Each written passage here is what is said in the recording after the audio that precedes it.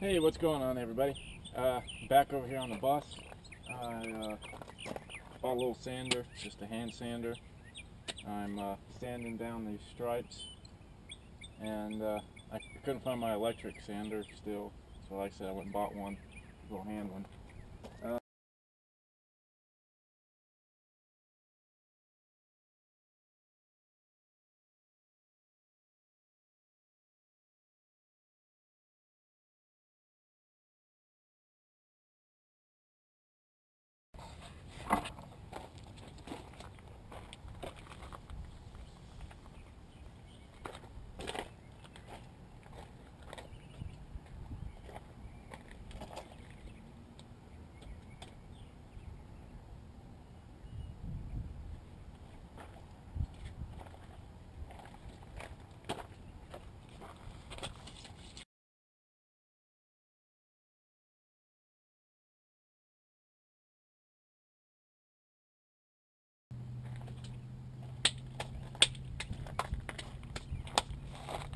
Alright, I've decided I'm done sanding for today. It's like 4:30 right now. I've got a 45-minute drive home, so gonna call it a day. Plus I put about a inch-long slice in my hand. Sitting here sanding this part right here, and my hand caught the corner of that plastic and sliced it open. And I don't have any band-aids or any water over here to wash my hands, so I don't want all this dust getting in the cut. But yeah, I've done from the top of the windows down to the lower part right here. As you can see, there's quite a bit of dust on it, but there's no shine anymore on it, so I've roughed it up pretty good. Still got a few spots to level out, and I gotta fill that in. I haven't done any of that yet, but I've got a few little spots, nicks and everything that I'm gonna have to fill in. But yeah, this side is well, that's about what I've done on this side. Haven't done the front cab part yet.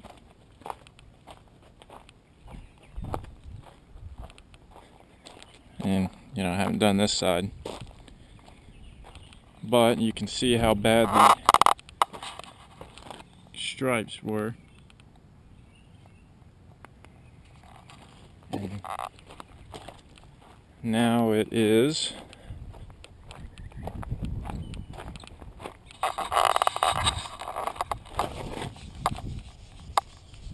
it's pretty smooth. I mean, you can see the indentions, but you don't feel them.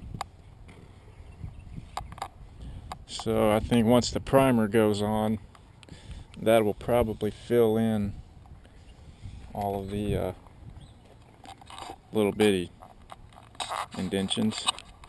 Plus I'll probably hit it with a finer sandpaper too, once I get everything sanded once. But I worked on the dent a little more today.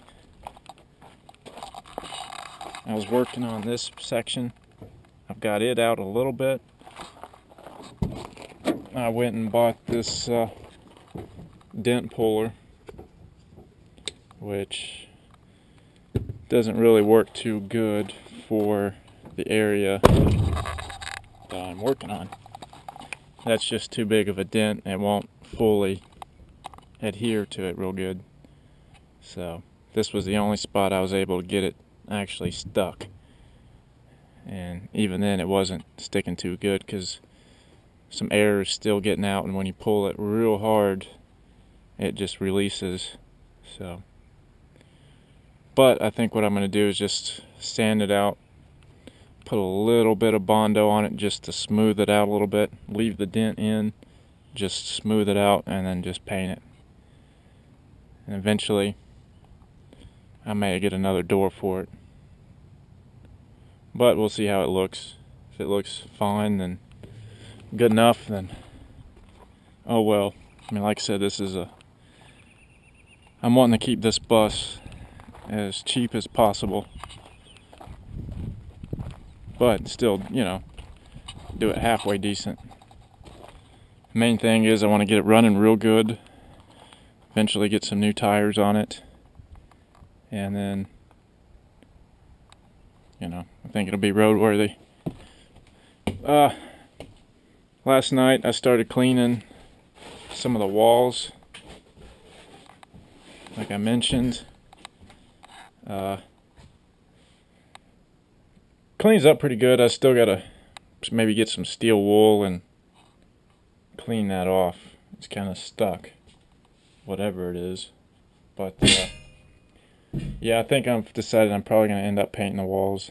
I didn't want to, but I think just the stains and where it's faded is going to eventually get on my nerves. And might as well paint it before I get too much stuff in here and set in place.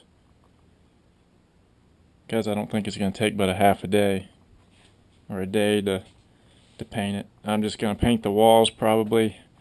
Not going to do anything with the ceiling or these storage bays.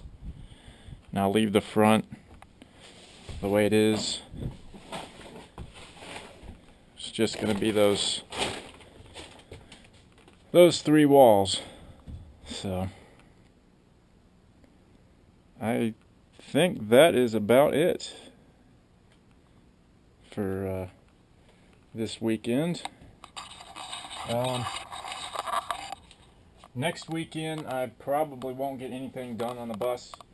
I am planning to head to Gulfport, Mississippi next weekend, next Saturday, for an event called Atomic Blast, which is basically a lot of rat rods and everything. There'll be drag racing and burnouts and donuts and flamethrowing contests, and so I think I'm gonna go over there, do a little bit of coverage on it, and well,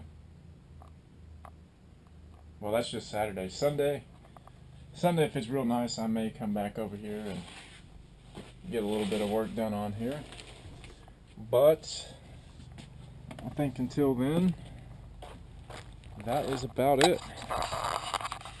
So, as always, thanks for watching, and hit that subscribe button.